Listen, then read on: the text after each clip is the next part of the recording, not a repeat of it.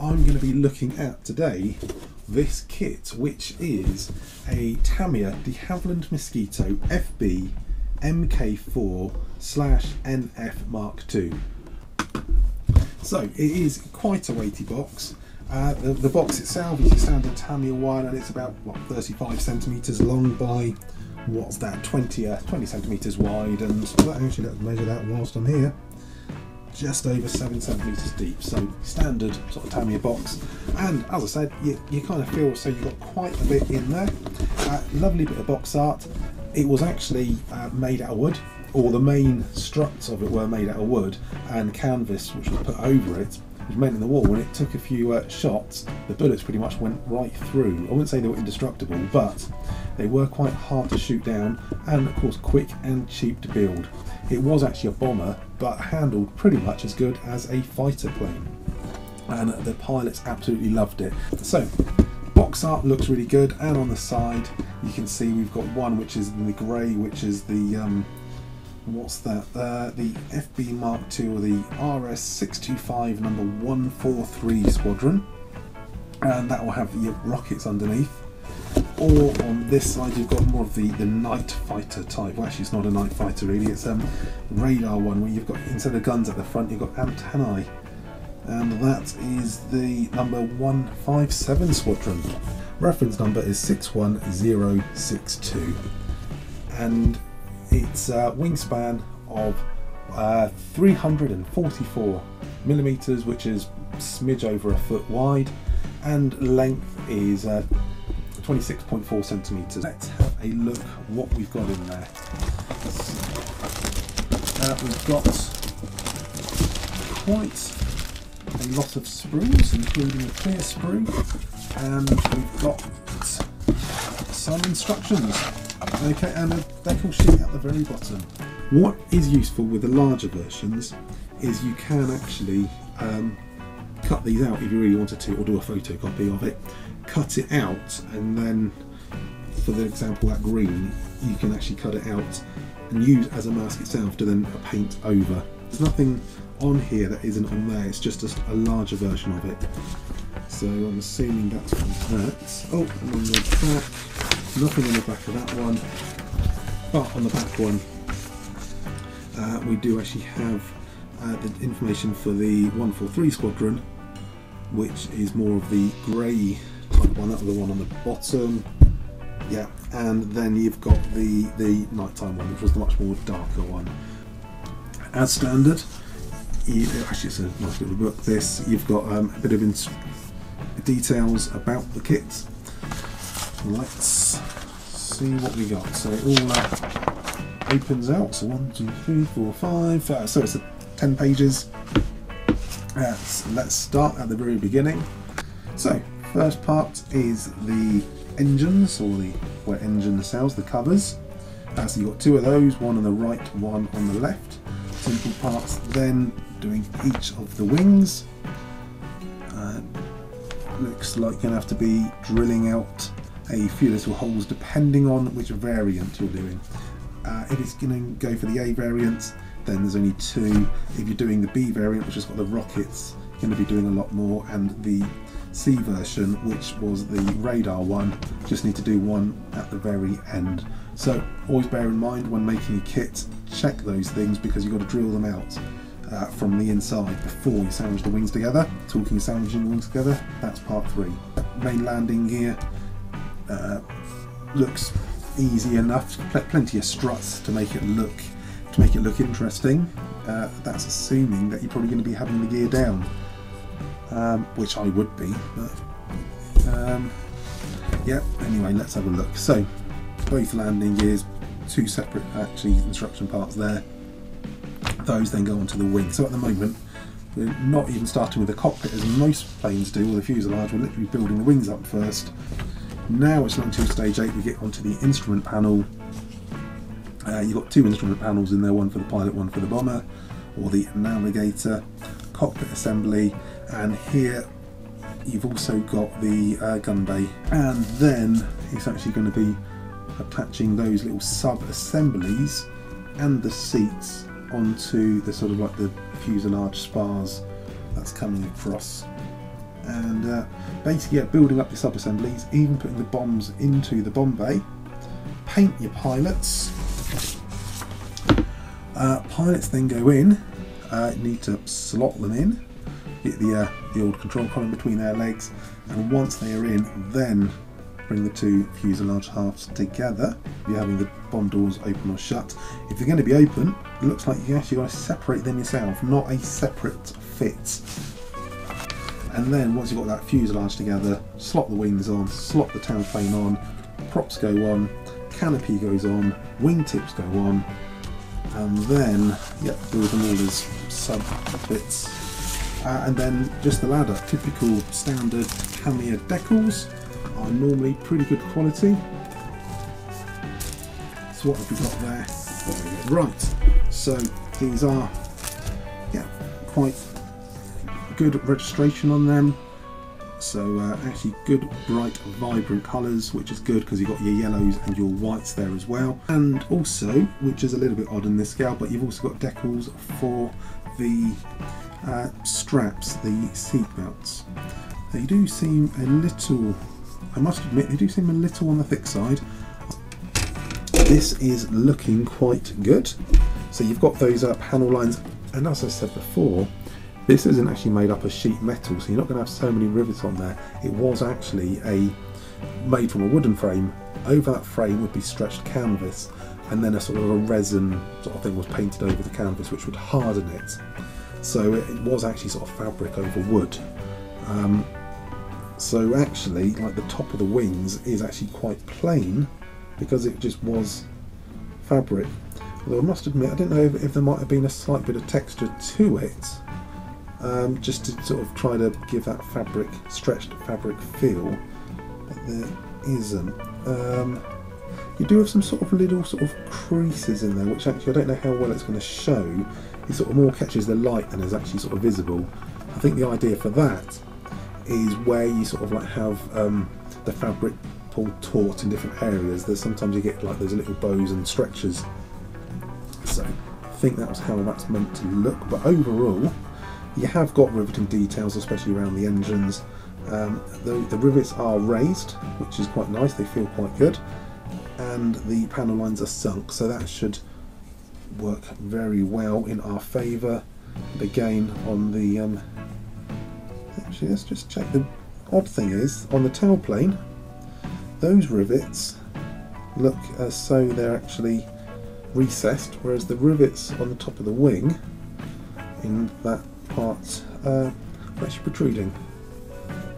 And those ones are recessed rivets. Lower parts of the wings, you've got the recessed rivets, recessed panel lines, and that is looking good. Not a huge amount of detail actually in the wheel well, but I'm sure if we're doing it, we could add a little bit of extra gubbins in there just to make that a little bit more interesting. But at least you have got a little bit of pipe work, and it looks like a hydraulic line and two wires running through. Fuselage halves, and in here we've actually got two sprues and a little bag of caps, end caps. Let's come to this one first, which are the engine nacelles. Okay, and again, the recessed panel detail with the occasional lumps and bumps actually, which is quite nice. Most of it is recessed, but like on those wing parts, there are some little raised rivets here and there as well. Yeah, it's a shame with the rear wheel that it doesn't look like it's going to have the weighted effect, and the weighted effect is when it's flattened like a car tyre, it is not actually perfectly round when it sits on the ground. Okay, so let's actually start with the little fellas there. So we've got two pilots. I initially thought they were exactly the same, but no, they are different, so that's good. One's got his hands on his lap, and for one, the other one is missing a right arm, and there's two different options for his right arm. Both options look the same, so I honestly have no idea why you have two right arms. And actually some good detail, so that's going to be in the bottom of the bomb bay actually. So that's the fuel tanks in there, and that is actually, I think that's fuel tanks, or yeah, oh, there's that radio set.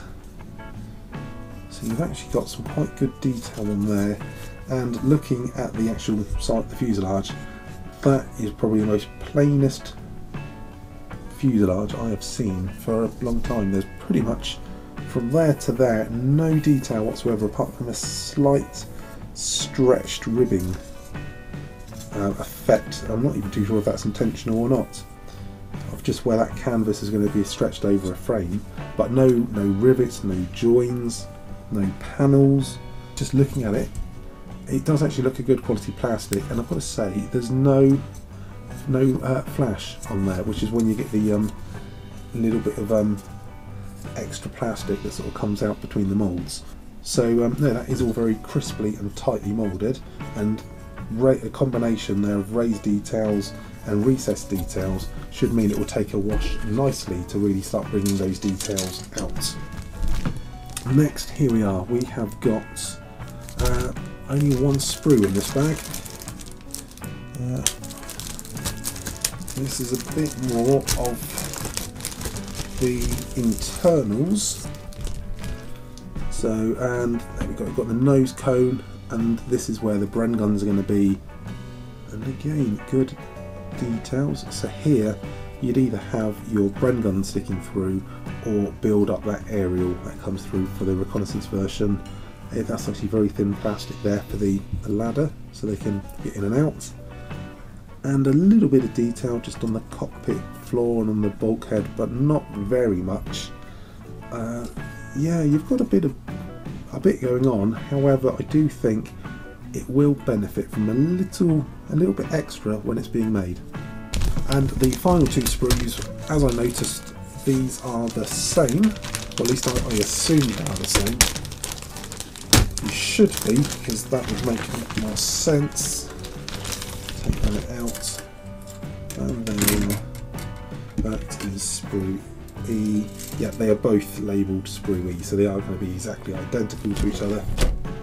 And there we go. So that's got the bombs on there. That's also got more of the landing gear struts, the rails for the rockets. Interesting. I have to check which build doing. Two different sorts of propeller. That one's more rounded. That one's a bit more pointy. And when you decide which one, the A, B, C version you're going to do, when looking at the instructions, it will show you which option to use. And the yeah, actually, again, looking at the landing gear, you've got some quite good detail on there. You've even got little rivets on there. So once that's all painted up, get a weather and wash on there, so that should all go nicely. And oh, going back to these little caps, what these are for is when you're actually building the engine up, you don't put the props on straight away. What will happen is these will have a little pin that comes out the back, and this little rubber cap will fit, actually, or either that will go into there, one way or the other, but then there'll be a little pin so that the props can actually come on, be rotatable. You could take them off for transport. Let's have a quick look at that clear sprue. But it is clear. Well, obviously it's a clear part, and it is shiny, but there is obviously quite a bit of distortion, and I think that is just due to the amount of curvature. It is, I must admit, it is actually quite thick, but that will do. And I think, you know, if you've got the detail in there, I think if you went overboard in detail, it might limit how much of that you'd actually see. That's what we've got in the box, and that is my review of Tamiya's DeHavilland Mosquito FB Mark IV and the NF Mk.II versions. First of all is the Canopy Mask. This is the Eduard mask, and this is EX029, and it's for this Mosquito, the FB Mark IV, NF Mk.II, by the Tamiya kits. And what this is basically is masking tape. But what they've done is, instead of trying to, it allows you to paint the canopy without getting paint on the clear parts. And there's the instructions, obviously you can just sort of see whereabouts each one of those goes. So you've got the little layout of what's actually on here. and then whereabouts each goes, and that actually includes the wheels as well. So you can paint the wheel hubs, then put the masking over, then paint the black for the tyre without getting the black of the tyre on the wheel hub. The main bit of course is for the canopy. There's a lot of panes of glass actually in that, and each one needs to be masked up, and if you get that on just right, you can then paint over, and it will mean when you take the masking off, the paint comes off with it, just leaving the strips of the paint where you need it to do it, and that should mean that you can still see into the canopy. I also got the Eduard Zoom, and again this is for the Mosquito kit, and it's Eduard FE239. Now these are to replace what's in the kit. If you recall, things like the seat belts in the kit were actually decals. You just actually put a decal on over the seats. These basically I printed out of very thin metal, and what you've got there is you have your seat belts, and you've also got the instrument panel as well, which has already got not just white blobs but actual instruments painted on there. And this of course is very thin but very detailed. So instead of just putting flat decals on, because these are actually going to be metal and they actually hold the shape as you bend them, you can get them to sit in a much more realistic way, so they're not just flat on the contours of the chair but actually draped down. And that was a little clear part which has also got some of the instrument panel details on there as well. That will actually go behind there because there's actually holes in there, so that will then go behind, and therefore you should actually be able to see the instrument readings around the actual instrument bezel, so quite a lot of detail. So this is by Aries, reference 4177. What do we have here then? Okay, instructions. Got that little bit of Photoetch.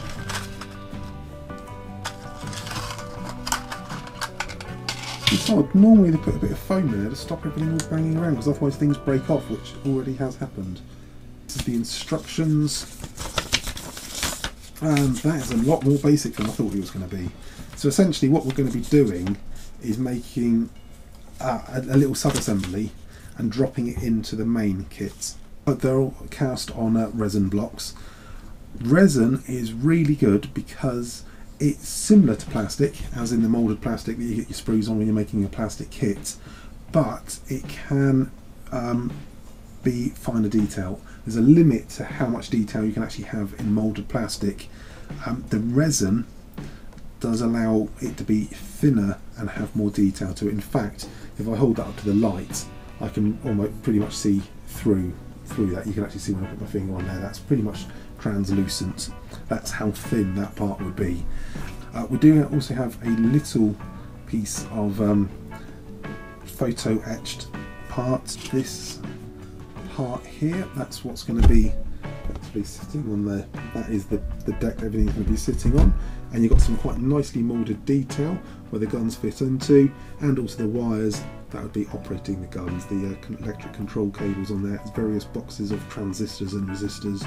This is going to be the belts, the ammo belts that feed in, one for each gun because there's 4 Bren guns in there, various brackets that hold the guns into place. Okay, that's the ammo boxes, so the ammo will come out the boxes, up the chutes, into the guns themselves. That looks like that's actually going to be the the back part of the Bren. And then we've actually got the barrels themselves, which you cannot actually really see on here, but there should be little dimples down the side, so when it actually gets a wash, it will have that sort of drilled out effect where that will let the heat disperse. So to build up is, once that's done, that's only going to be barely 1 inch big, but it will then have it so we can have it so that it looks like it's being serviced, where instead of it being sort of closed up, that will be open, and then really detail up those Bren guns in there. That's the Aries upgrade set for the gun bay, and a final purchase to go with this is the paints, and these paints are the Vallejo Model Air. Just point out, if you're buying paints for a model and you're buying Vallejo ones, which I actually really like, some people don't get on with them at all. I do enjoy them. They work well with me, my airbrush, my air pressure, how I spray. Some people just don't get on with it at all. Could be humidities, whatever reason. But if you're buying Vallejo paints and you've got an airbrush, go for the ones that say Model Air on the front. If they just say Model, then they're for brush painting. And this one's got the RAF colours from around the Battle of Britain. So if at a later date I want to do a Spitfire or a Hurricane or a Lancaster, then quite a lot of those colours should actually cross-reference. But in these, they cost about £20 and you get 8 paints. And they all come in little dropper bottles. So that has actually got the Mosquito on there, and that tells me what the paint codes will be as well. I think that sums up my review of the Tamiya DeHavilland Mosquito. Hope you've enjoyed watching this. Make sure you follow me so you can watch and build along. If you're doing this kit, you've got it, you want to build it, then it'd be a great time to dig it out, build along with me, follow it, maybe ask some see the techniques that I'm using, ask any questions as I go along the way, or if you're just interested in modelling, have me on in the background and you can see how I'm making models, and you can try to inspire yourself for your kit. Make sure you follow along. Any questions, of course, let me know. Follow me on pretty much all the social media. It's Rob's Models. You should be able to hunt me down. Hope you've enjoyed that review of Tamiya's Mosquito. I'm looking forward to building it. Make sure you get following. I'm going to go off and have a cup of tea now. Hopefully I'll see you soon.